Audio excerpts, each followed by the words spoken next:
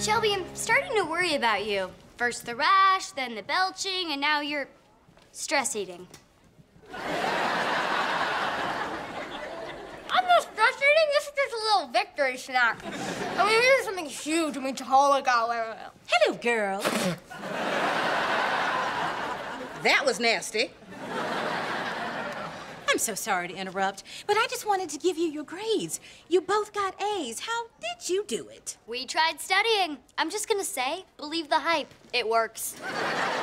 No one else got A's. Not even the smart boy with the janky eyebrows.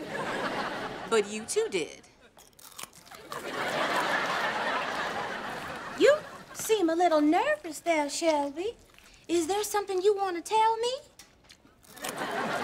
You are stress eating. You can't go on like this. Girl, you're eating napkins. Tell Miss Nesbitt what's bothering you. Maybe we should tell her. Maybe it'll make you feel better. I feel fine.